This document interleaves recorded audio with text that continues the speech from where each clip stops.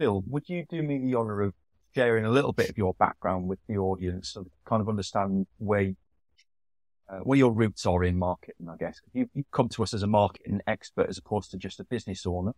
I say just, like I'm just a business owner as well. But obviously you wear both hats most days. So how did you get involved in marketing?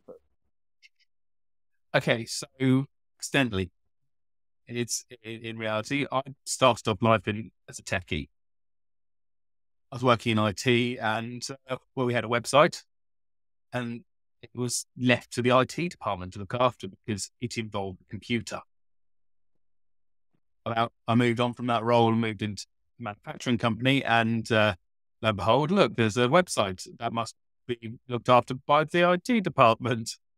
And from there, that then grew out to photography, design, event management, CRM management before CRM was a significant thing. And yeah, that was kind of where I started, really.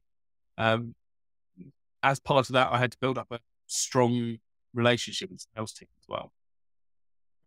That's kind of where everything kind of grew from.